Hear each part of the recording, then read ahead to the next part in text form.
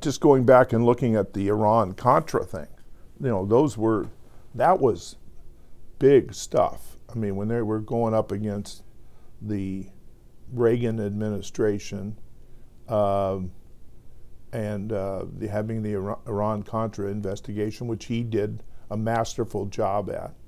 I mean, those were extremely important. And the Oliver North testimony, and you know, that was extremely dramatic, and forced the president to admit that he had made a mistake. And how many times do you see that happen? And in a way, I think, I mean, in those settings, he came across as a statesman, as very smart, but very measured and always respectful.